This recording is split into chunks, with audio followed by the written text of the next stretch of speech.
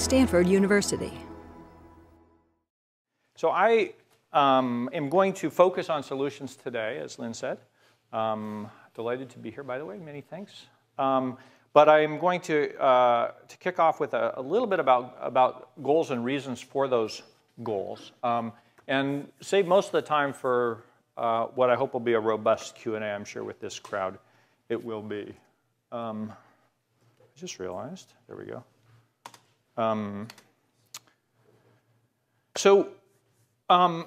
The first thing I want to talk about is when we set a goal, what does it mean, and how do we get there? And so we've built the ClimateWorks Foundation, and I will explain what that is and how it works as we go along around, in effect, these two numbers.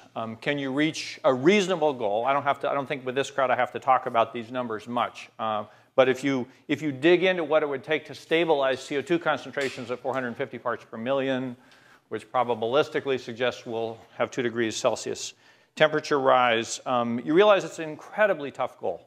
One of the first things we did is we mapped out where in the world we could get the carbon abatement reductions, and I'm going to present that as we go. Why 2 degrees C? Everyone has seen this famous chart from IPCC. It's the burning embers chart. More and more nasty things happen the hotter and hotter you get. Today we're closing in on 1 degree C. We've locked in there's a lot of momentum in the system, so there's a lot more climate change on the way. This is just a quick film of Arctic sea ice over the last 30 years. And as you can see, it's dropped by about a third.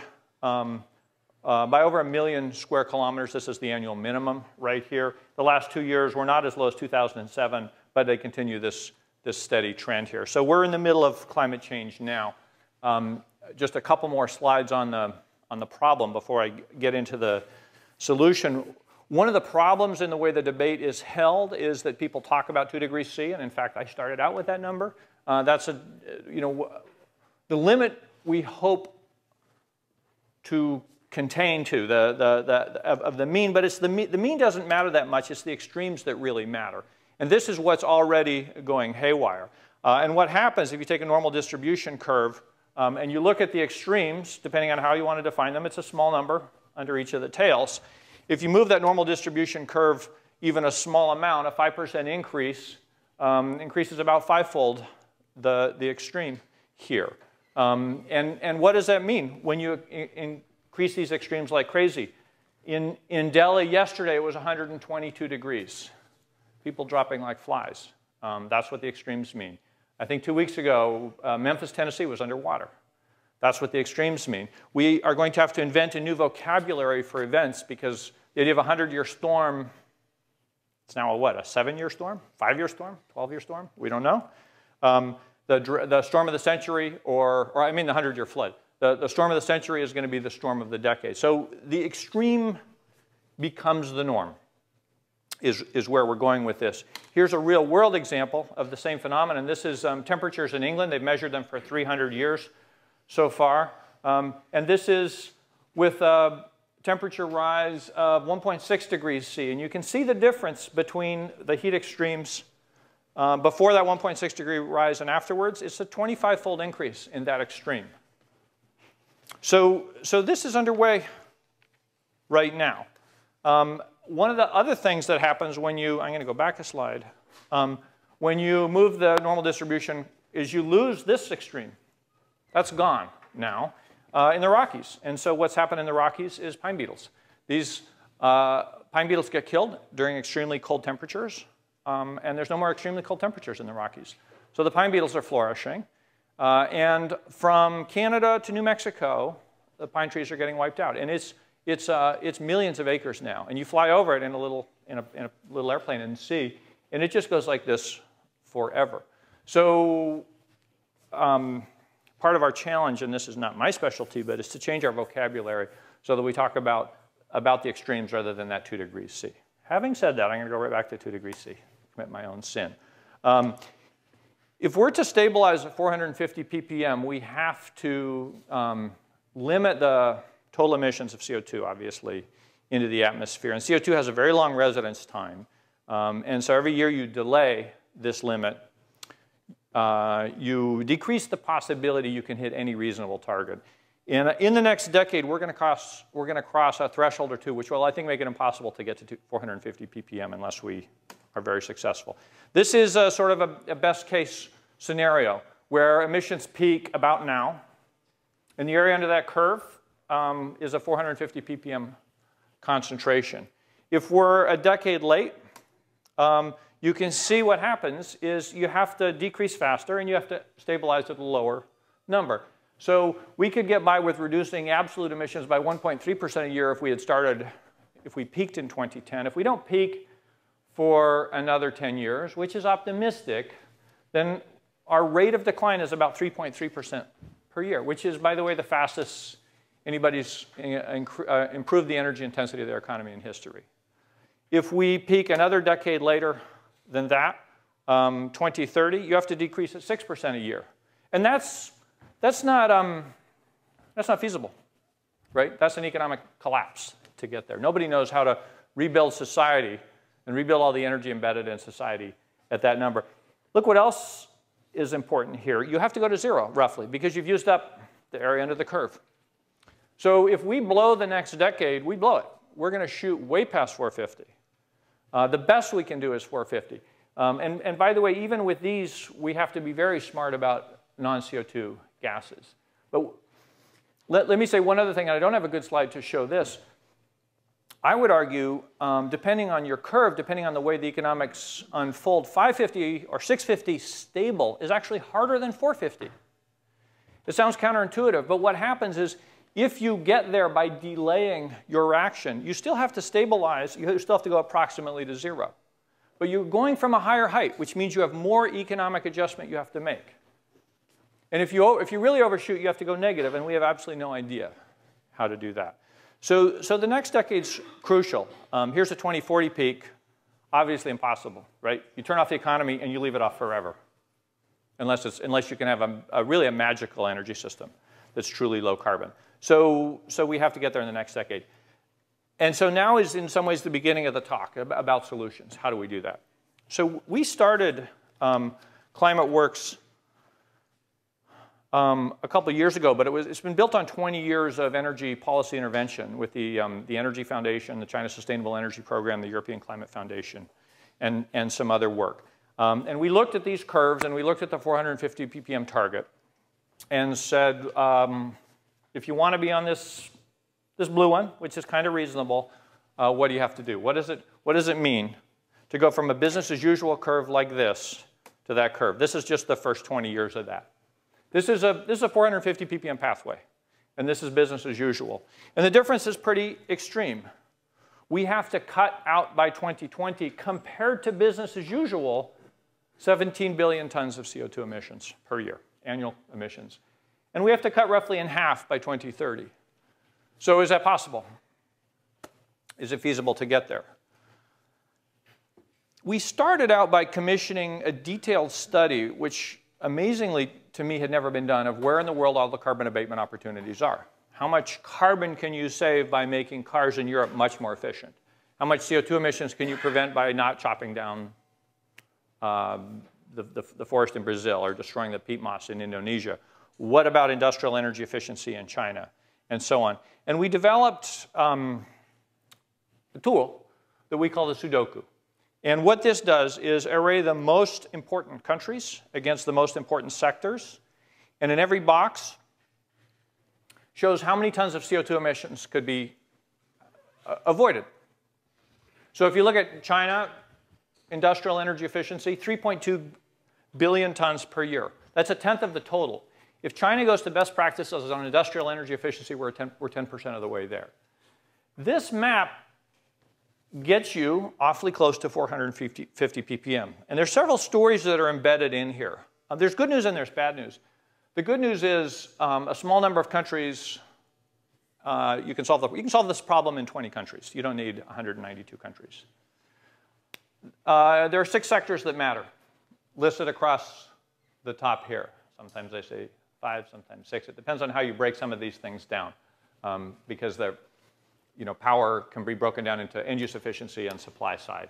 and so on. But it's not an infinite number of countries. It's not an infinite number of sectors. And there's more good news about which there's very little literature, which is in almost every sector, there's a small number of policies that are extremely powerful at capturing that CO2 emissions. And there are many, many policies which are basically a waste of time and energy. And so if we have to flip the direction of the global economy in the next decade, we have to employ triage. We have to focus on the big countries.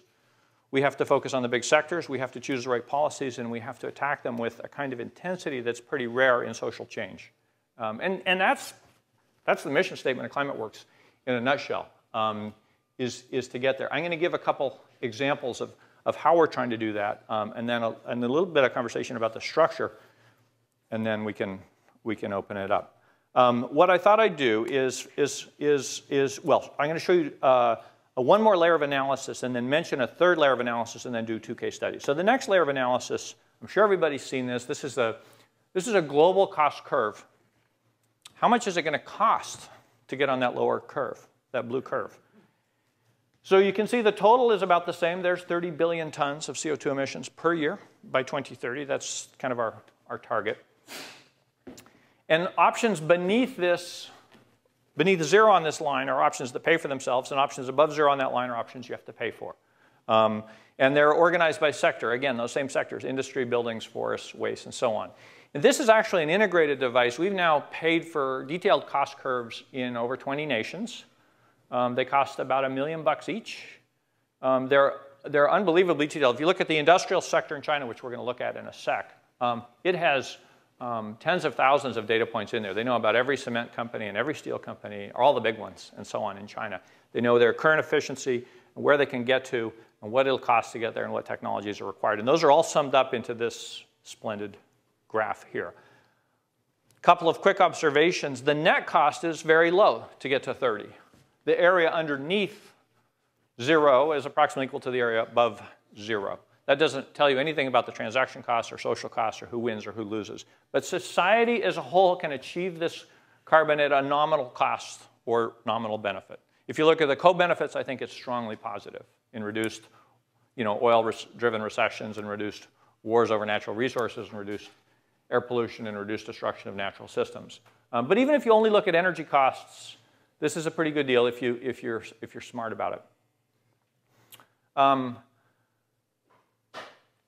The other layer of analysis which we're working on is to say which policies capture this carbon abatement potential most effectively. Because this is a technical potential. And if you look at any one of these things, if you look at transportation in the orange here, sorry, there's 2 oranges. But I can't break it out here. Here's one: light-duty vehicle fuel efficiency improvements. This is one particular type of them. You can actually capture that whole rectangle at that price with a fuel efficiency standard. That's easy to get. Industrial energy efficiency is harder to get because there isn't much good industrial energy efficiency policy. There's some good examples here and there. But the industrial sector is so heterogeneous and has so many actors, you can't just get there with a single performance standard. So some policies work very well on capturing large chunks of this carbon emission, a lot on the x-axis, at a very low price. And others are definitely tougher.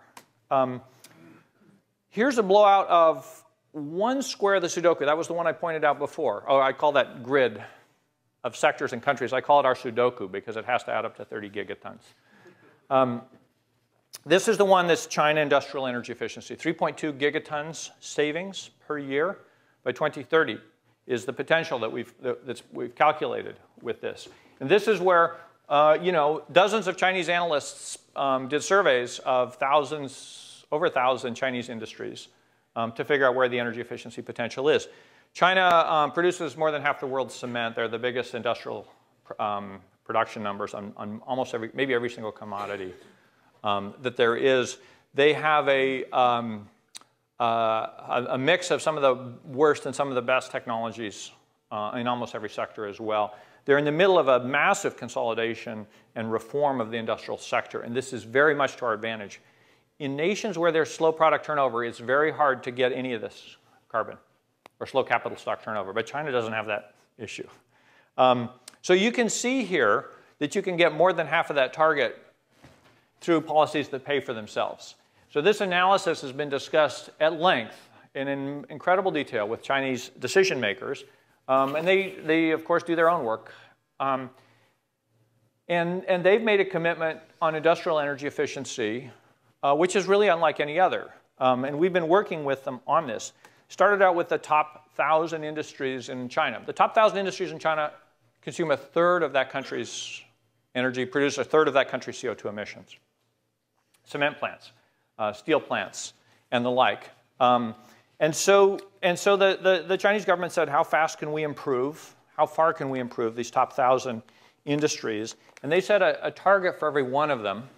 And a target in America is a nice letter and a handshake. And a target in China is, do you want your job next year or not?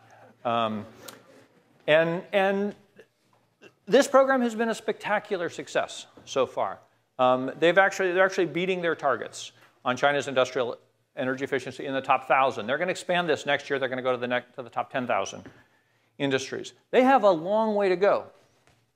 The Chinese economy uses 10 times as much energy to produce a dollar of goods as the Japanese economy. That's not just efficiency. That's actually mostly structural. But they have a long way to go. So China's government recently committed to a 40 to 45% reduction in CO2 emissions per dollar of goods by 2020. If China meets that number and also meets incredibly ambitious renewable energy goals that are going to be in the next 5-year plan, they're going to be on a road to peak around 2020 or 25. So it's definitely possible to get the world's largest CO2 emitter on the right track. That doesn't mean it's done. That doesn't mean the policies that are in place are enough. And that doesn't mean they're going to achieve the policies they have in place. But as a policy lesson, the China's experience is instructive. Here's what they've done. They've done this incredibly detailed inventory of carbon abatement opportunities. They've put targets on for every mayor, for every governor, for every factory manager. They have made political promotion dependent on your meeting your targets, so it matters. They're starting price reform on energy prices. They've done quite a bit of that already. And they are really serious about capital stock turnover. And this is something that is uniquely Chinese as far as I know. For example, when they decided to get rid of two-stroke engine, mopeds and things, they just made them illegal, and 2 years later they were gone. Huge piles of them crushed. You know, China's been on this power plant construction binge. But what most people don't realize is that 60 gigawatts of the new power plant has been used to shut down old power plant. They've shut down 60 gigawatts of their oldest coal-fired power plants. So they're moving, they're purposefully restructuring their industry, including shutting down old stuff to make it super modern. I'm not sanguine about hitting these goals. It's going to be incredibly tough, and they're going to miss some of them. But this is an example of focused technical assistance, hundreds of thousands of hours, but not millions of hours of detailed technical assistance in factories, backed up by a political commitment of actually achieving one of those. I think we're going to come close to achieving one of those boxes. Let me turn to a US example. This is the cost curve for the transportation sector in the United States. This actually only covers vehicles and fuels. It doesn't cover systems. So if you have a very effective transit system in New York City and you make it more effective, that's not included on this curve. What's interesting about this is definitely a lunch you get paid to eat. Almost everything pays for itself. This is also attainable with two policies, really strong fuel efficiency standards that ratchet every year for cars and for trucks, and a low carbon fuel standard, so you move steadily to lower carbon fuels. That's based on carbon content, not some definition of alternative or biomass. Those two policies capture almost 1 billion tons a year. I don't know if you saw, I think it was last week in the Rose Garden, Obama signed an executive order to take the second big step in this direction. The first one was just over a year ago. This was built on top of work by California legislators and regulators. That's Fran Pavley. Many people will know about the Pavley bill, which was the fuel efficiency, take it back, the greenhouse gas standard for California. Mary Nichols, who runs the Air Resources Board, and our once and maybe future Governor Jerry Brown, now Attorney General. This work took 15 years led by a lot of environmental groups in California, Union of Concerned Scientists and NRDC, financed significantly by the Energy Foundation and some other foundations. And they did a soup to nuts strategy, and I'm going to just spend a couple minutes on what I mean by that, because it's one of the elements of what I would call real-world solutions. Normally, a social change model that people pursue is they have one thing they like to do and they do it. So they do analysis and they write a paper and they get it published and that's their world. Or they're activists and they get letters written and they go to meetings and they speak up and they write editorials and so on. In order to get the Pavley Law passed, which has now been adopted by the Obama administration for the entire nation and which will save 2.5 million barrels of oil a day, mind you, that's more than the BP spill will emit if it runs all the way through August, right? So these laws are significant. They're going to save that much oil a day. The work that had to go into that was science. What happens to California's ecosystems when the extreme becomes the norm? Well, we lose the snow. And this was a detailed study done of California, of what happens to the snow in the Sierras, and it was presented to Arnold Schwarzenegger. It was published in Science magazine. You choose the Sierras because it's a relevant political jurisdiction. You focus your science on a decision maker who can do something about it. And maybe that's not the most important place to do science, but it was for this political decision. There was extensive economic analysis done, both at Stanford and at UC Berkeley, of could California attain a very aggressive CO2 goal. For the fuel efficiency standards, the Hewlett Foundation spent $1.5 million for an engineering model to show what it would cost for cars and what technologies they would use to attain these fuel efficiency standards. And that was presented in expert testimony to the California Resources Board. And it was actually prepared and specified by board staff. The specifications were prepared by board staff so that they had the ammunition they needed to do this work. There was an incredible grassroots movement. There was an incredible grass tops movement of scientists and policymakers getting together. A lot of polling went into this. And it was not just, is greenhouse gas is a good idea to save the planet? It was detailed questions asked in depth in 5 languages in every assembly and senate district in California. And then presented personally by the pollsters to every member of the legislature. And then the results were spectacular. 82% of Californians wanted it. So there were full-page ads in the Sacramento Bee for the whole week before the vote. There were private gatherings of all the governor's cabinet with all the legislative leaders on the way up to this, saying, we hate each other for lots of reasons, but on this one, we're going to get together and do this. The point is, it cost millions of dollars. It took quite a few years, but it changed the law in California, and that changed the law in the United States, and that's what's going to save 2.5 million barrels of oil a day, or over 500 million tons of CO2 emissions per year. It's a focused, intensive kind of philanthropy, soup to nuts campaign-style philanthropy. That is, in fact, what we have to do for every single cell in the Sudoku here. Every one of these units here, if you look at building codes in India, point 2. India's at the beginning of becoming the next China, right? This huge boom in India is projected. These are only 2030 numbers. They're going to grow thereafter. Or the power sector in Europe. How do you move the power sector in Europe to zero carbon? That entire cycle has to be done again, and it's got to be done by local experts with local political credibility and local credentials in the appropriate language. It's not something you do by remote control. So what we're trying to do with ClimateWorks, and this will be my wrap, is build the institutions and build the force and use the disciplined methodology to go win as many of these as possible or come as close as we can to each of these as possible. ClimateWorks got started with contributions from 2 Bay Area foundations and 1 Minnesota foundation, the Hewlett, the Packard foundations, the McKnight foundations, made an extraordinary commitment, and now we've got another dozen foundations that are funding either through us or alongside. And the topology is very simple.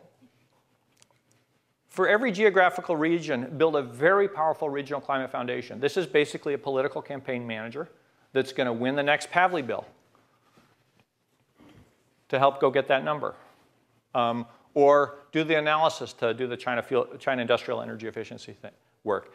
These are foundations with local staff, local boards, local credibility, deep political insight, and they're responsible for busting open the political gates and getting stuff done and making sure the implementation happens too. You don't stop the day the law gets signed. And then for every sector, building a team, for each sector of a couple dozen of the best experts in the world who know everything there is to know about that subject. If you look at appliances, which is a subset of buildings, appliance efficiency standards are an incredibly cost-effective way to save a lot of energy. And there are incredible economies of scale in appliance efficiency standards. It sounds as boring as hell. But refrigerators in this country use a quarter of the energy they used 15 or 20 years ago, and that's because the state of California put some standards into place and they got adopted by the rest of the country. So we have a team of 24 experts who know everything there is to know about air conditioner standards. And they work in these countries on call for free for decision makers. So that when India sets its appliance efficiency standards, there are a handful of experts that go there, they've done it, they have the databases, they know how it affects industry, they know the costs, they know the benefits, they know how it affects power factors, they know all the objections that will be raised, they know what the European Union has done and what Mexico has done and what the United States has done. So they can, in effect, staff the government, give them access to accurate information in real time. So the other thing we're doing is we have built or are building teams of a couple dozen experts for every sector who are available on call to the decision makers in that country. And then trying to wrap it together and see how we go. This experiment has had its antecedents with the Energy Foundation, started 20 years ago, the China Sustainable Energy Program 10 years ago. The rest of it's fairly new. ClimateWorks Foundation itself is only 2 years old. But we've got about 80% of this in operation and running. I wouldn't say I'm optimistic we're going to hit the 450 ppm concentration or the 2-degree target. But I would argue there's no possible way to do it without that sector-by-sector intervention. And there's no way to do it without those specific policies. There are no magic bullets here, and there's no treaty in Copenhagen. Even if Copenhagen had come out perfectly, every single one of these things still has to get done because all those targets have to express themselves in the economy. So that's the story.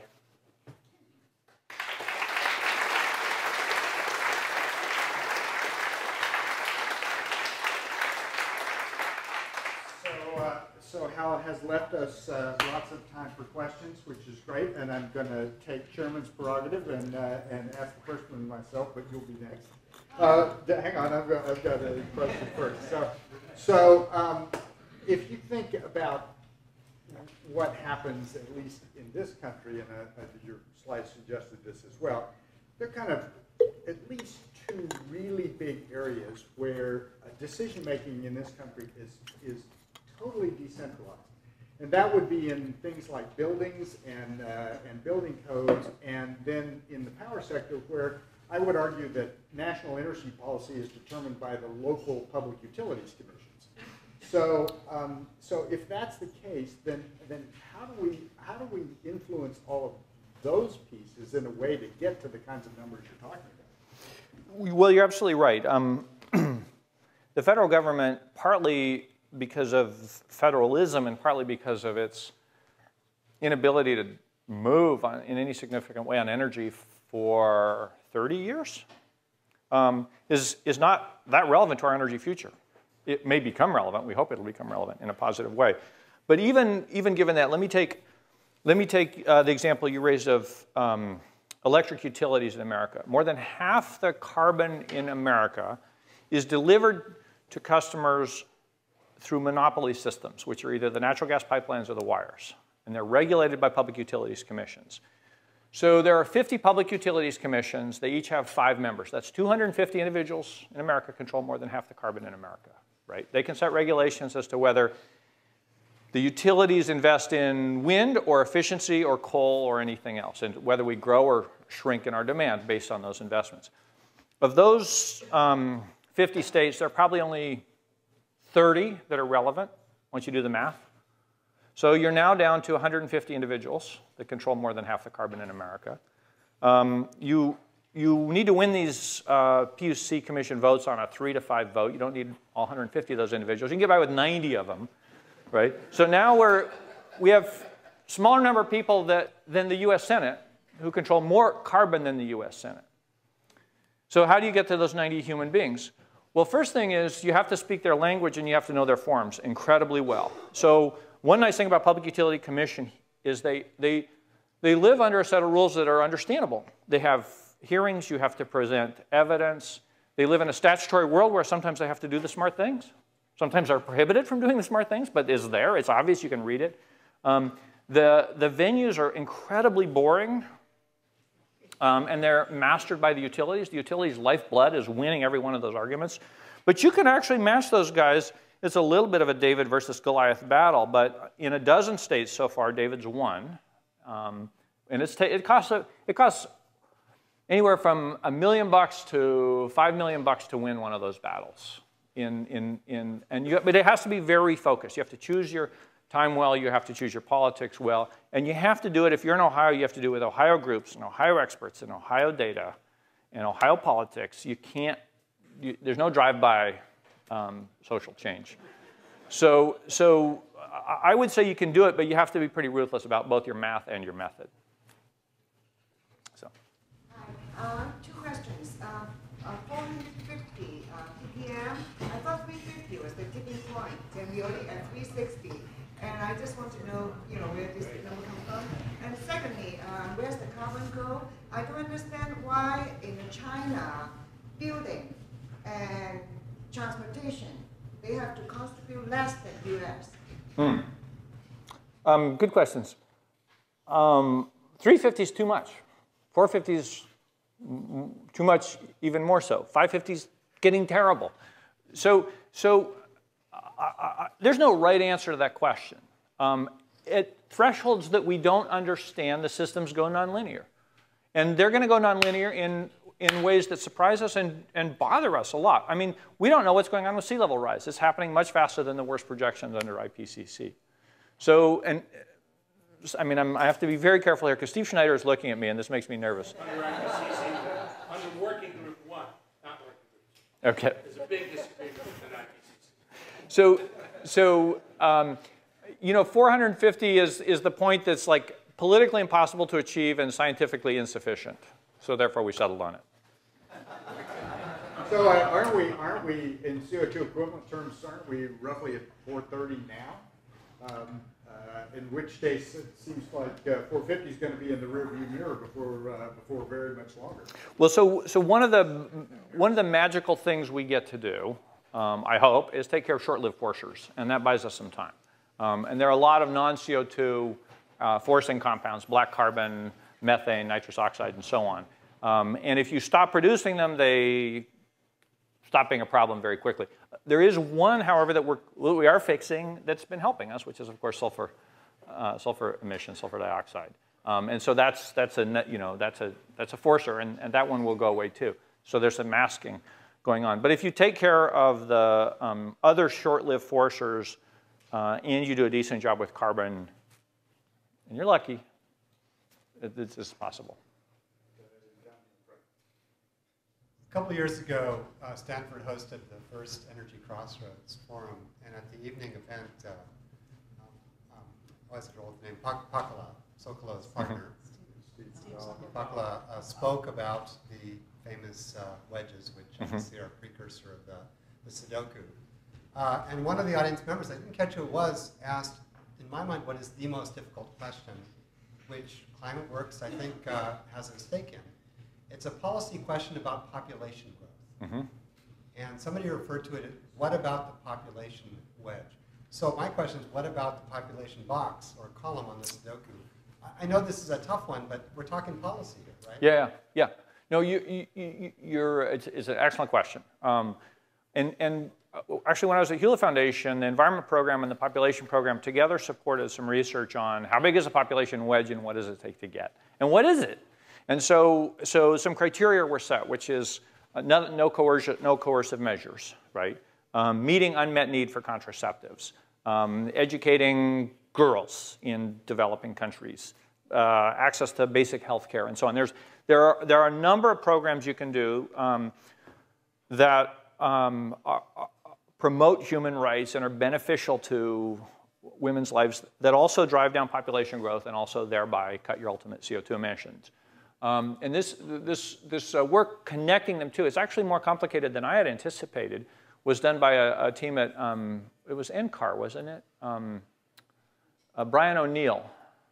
You guys know him? It's a beautiful piece of analysis, and we actually need to get it out much more. I don't think many people have seen it. But the bottom line is well, there are a couple more steps to the story. Most of the countries with very high rates of population growth have populations that burn very little carbon. So there's a time lag between when these, when a newborn kid becomes a big carbon emitter in a very poor country. It's decades. So you don't have a big short-term impact on CO2 emissions. But in the long run, if you presume that by 2050 or so, we hope to have much more equal affluence, right, or prosperity, however you want to put it, it starts to make a big difference. So the bottom line is, on those cost curves, it's a very cost-effective way of getting CO2 emissions. You don't get a large number in the early years, but it adds up quite a bit in the later years. I should put this in this. I should prepare that. Why didn't we tackle that? Really, because we had our hands full. I mean, if you look at trying to build all these campaigns in all these countries and do it effectively, we just couldn't do any more. And we knew there would be a lot of political heat that came with it. So in just practical terms, the benefit-cost ratio is terrible. On the other hand, I think it needs to be done. And I think it needs to be done in some ways along the lines that I suggested, is you set very strict criteria about what you mean by population control. You probably, like everything else, have to phrase it in different terms. But you may as well do the math, and you may as well get the programs going. And if there is to be mitigation money, God, it's a great way to spend money. Specifically dealing with deforestation in Latin America, I noticed that you had 2.7 gigaton potential reduction up on the Sudoku chart. Part of the big problem with deforestation in Brazil, with the Amazon, is that there is no viable economic alternative for people other than logging, other than building, and the creation of sort of comparatively advantageous industries like Brazil nuts, where you maintain the forest but still have the economies. How is ClimateWorks working on that situation in Latin America? That's a great question too. So the forest calm, which I didn't really mention, in our little world is we've helped build something called the Climate and Land Use Alliance to go after that, and it's made up of the Packard, Moore, Ford, and ClimateWorks foundations, and they've together pooled about $40 million a year for that, with really 2 geographies and 1 idea. And the 2 geographies are Brazil and Indonesia, and the 1 idea is RED, which people have probably heard of. The RED idea gets right to your point, which is basically, in order for people living off of deforestation to live off of something else, they need a different economic prospect, right? You can't just put fences around every tree or every acre in the world. And in a lot of these countries, especially Indonesia, and God knows what happens when they start to take apart the Congo, the rule of law is not very good, even if the central government likes it. So the idea of RED is that the rich nations buy carbon from the poor nations by providing economic alternatives to the people making they're living off of activities that lead to deforestation or land use change. It's not just deforestation. How you get that done is very complicated. I would say things are going actually incredibly well in Brazil, and Indonesia is getting very interested. It's helpful that Norway has put $2 billion on the table, $1 billion for Brazil and $1 billion just the other day for Indonesia. Billions of dollars isn't a lot compared to the total size of the Brazilian economy, but it turns out to be a lot of money against the incomes of those populations. There's a further complicated question, which is even if you can develop an alternative economic prospect and also do the monitoring and also structure the transaction and also develop a system of rangers to protect the forest, how do you guarantee it in the long run? Because delaying that for 10 years or 20 years is meaningless. You have to delay it forever. Sure. curious about the state of the climate change science versus the 450 goal. In particular, when you talked about the area under the curves looking over the course of about a century, there must be a lot of positive and negative feedback loops over the course of such a long period. And so what is the degree of uncertainty about 450 and how well understood are those feedback loops? There are at least 10 people in this room who can answer that question much better than me. But I would say 450 is a political number. It's not a stupid number from an ecological perspective, but it's not the right number. And we don't really know what kind of feedbacks we're going to create at 450. We have some sense that we might be all right. And we have a greater sense that things are going to be really awful at 800. But I can't defend 450. Steve, do you want to? There are a couple of uncertainties. One is the carbon cycle feedbacks, but they're going to depend upon how much climate changes. And how much climate change is going to depend upon something we don't know the answer at the moment, better than factor 3, which is climate sensitivity. How much does it warm up for a given amount of heating? So therefore, if you're risk averse and you worry about the fat right-hand tail of the distribution, we're already in dangerous territory. If we get lucky and we come out on the left-hand side of the distribution, well, we'll be all right at 450 with Trump. So what you're really talking about is a risk management on the planetary life support system. And that, with 190 governments, but as you showed us, 10 or 20 matter until the plural ones have the people and the wherewithal. I'll ask you that question. I wanted to return to the Sudoku boxes you were talking about. If I understand it correctly, let's say you have a 2 gigaton number in a box. That represents you have a forecast about a baseline scenario, Correct. a forecast about policy intervention, and the difference between those in that sector is 2 billion. Exactly. So I have 2 quick related questions. It's $2 billion per year in 2030. Per year on average by 2030. Yeah. So I want to understand, how confident are you that that method is producing a robust strategic result? And then secondly, what could be done by you or by others to improve the confidence of strategic results? Let me add a third question for you, which is how can we change that number in the box on purpose? So how confident am I in the robustness of that? We have the best data in the world by a long shot, and it's not good enough. So it costs a lot of money. It took a lot of time to build that. I mean, it was kind of amazing to me that it didn't exist before. Right? If you think you have a problem and you think you want to solve it, you kind of want to figure out where and how. But that hadn't been done. And the wedges are great because the wedges are a pedagogical tool, right? Everything's the same size. It all starts at the same moment. They all go at the same rate. It's not a real-world tool. It's a teaching tool. So we've tried to translate the wedges into reality, and it's much messier. The chart's not as pretty. Those are technical potential. They're not revealed social potential. And revealed social potential has lots of things, and it's going to depend on the political system you're in. And so a building code might be very effective in Sweden or Switzerland or Canada, and might be very ineffective in Mexico or China, or it depends on a lot of things. And so that we can't capture that amount of carbon at that price without certain other things working pretty well. In most of the squares, I think we can get a lot of it. But the last thing I want to say is what we also need to do, which isn't a discussion of this, but where we've spent a fair amount of time lately, is change those numbers so they're bigger by inventing new technologies. And one of the big problems in the energy field is the amount of money going into clean energy R&D is pitiful. We spend more money on potato chips in America than we do on clean energy R&D every year. And if you add in other salty snacks, we spend 3 times as much. Good. Let's see in the back. Go ahead. Yeah, I can see the appeal of going to the biggest countries first, but I'm interested that then you use the example of California and you use the example of Ohio. Going to the really big ones assumes that the difficulty of getting change is roughly equal across all countries, and therefore you should choose the biggest ones first. And it also assumes that if you do go for a smaller country, for example, and you can tell by my accent that I'm from one, you don't necessarily get the same gains as you would get from getting California and then spreading out to the US. Right. I guess I'm interested in whether you think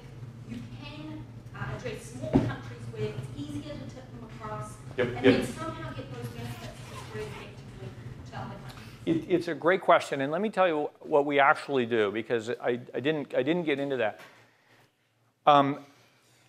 For every major initiative that we look at across the world, fuel efficiency standards in India, building codes in China, deforestation in Brazil, building code, whatever in Europe, we do an expected value analysis. And so we look at the tons of carbon that you would get if you won times the political probability of winning.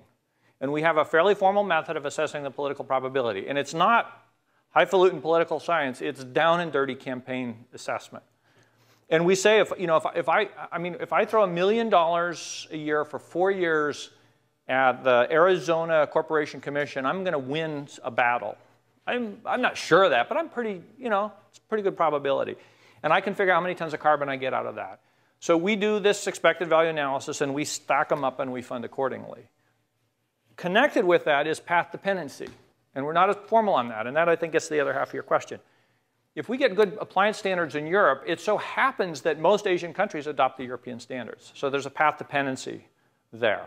And I would say our work on path dependency is, at this point, informal. In the US, with these public utilities commissions, we don't start in Oklahoma or Kansas. Actually, we did a lot of work in Kansas and got a coal-fired power plant canceled there. We try to go in friendly countries first. We try to go in bellwether states. We go in states where we can win. But we've also discovered that to win in any region in America, you need a nucleation point. Like, you can't win in the Midwest because they did something intelligent in California. And you certainly can't win in the South with that kind of logic. So it's not as exact a science as I'm pretending it is, but we do go through the discipline and we try to use it. Okay, so I think we have time for one more, and so I'll go over here, but then there'll be an opportunity back at Y2E2 for doing the questioning over the glass. So one last question. The answers get a lot better. Daniel Burlow here. I just have a question regarding the power sectors. And what potential do you think that feed-in tariffs have as a policy mechanism that predefines the power purchase agreements to procure renewable energy, and in doing so, prevent further development of greenhouse gas emitting generators? So, great question. A feed-in tariff is a special price you pay for a particular form of renewable energy. So in Germany, if you put solar panels on your roof, they're going to give you 50 cents a kilowatt hour, even they're only paying 12 cents a kilowatt hour for the guy that's running a natural gas generator. And then where do they get that extra money? Well, it's actually nicely distributed amongst all the other users in the electric system. So there's a way to socialize the cost without raising a tax. So feed-in tariffs have some very important advantages. They create market certainty, so that if you're a developer, if I can get in for under 50 cents a kilowatt hour in Germany, I got a market. That's pretty nice. The decision makers can set them at pretty high level, so they basically over-reward that gets you to do R&D, and maybe you'll do some forward pricing to get in under the price curve. They're not cheap if they're badly designed. So the countries that have used them have been European countries. That's why much more solar cells are sold in Germany than anywhere else, even though there's no sunshine over there. Nobody told them. So the problem with feed-in tariffs in Germany and Spain is that they grossly overpaid. So if I tell you 50 cents a kilowatt hour is the number, I'm guessing. And I might be creating a lot of profit for a small number of actors rather than doing the social good. The social good is, by the way, the social good for feed-in tariff for solar is not to buy that kilowatt hour of sun-generated electricity. The social good is to make the next kilowatt hour cheaper and the next one cheaper. It's to drive the technology down the learning curve. So feed-in tariffs need reforms. The Indian feed-in tariff is really cool. They reset the price every year with a vintage. And the first year they set it kind of generous, and the second year it's going to be medium, and in future years it's going to be set by a reverse auction. So people will bid for the subsidy, and whoever bids the lowest gets it.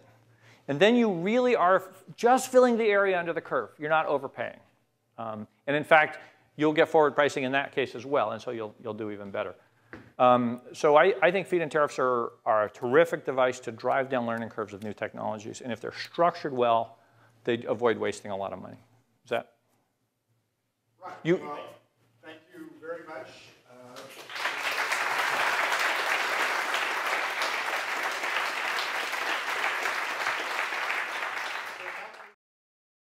For more, please visit us at stanford.edu.